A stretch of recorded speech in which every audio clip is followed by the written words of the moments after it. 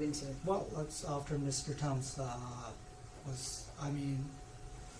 after the client meeting of February 2009.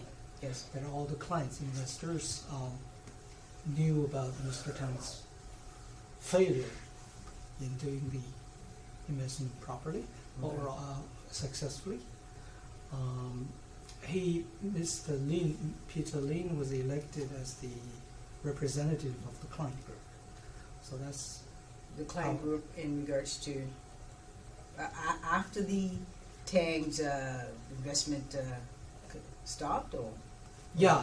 I think it's. I first saw Mr. Lin on the client meeting of February 2009. Okay. Yeah. Have you seen him since?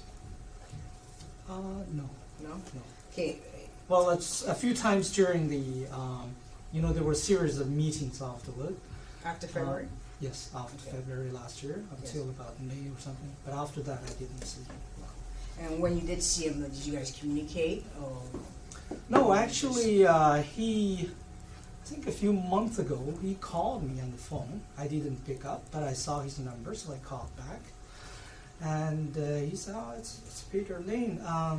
He said, "We're interested in setting up a translators association or whatever, and you can be the leader of the group." I said, "Wow, that's." He said it's something like a Sino-Canada Translators Association or something like that. So I said, it's such a big thing. I mean, I can't just say yes or no. I said, well, I'll take time to think about it and how we're going to do it. It's a very short conversation, but I said, I'll call you back after thinking about it. But I actually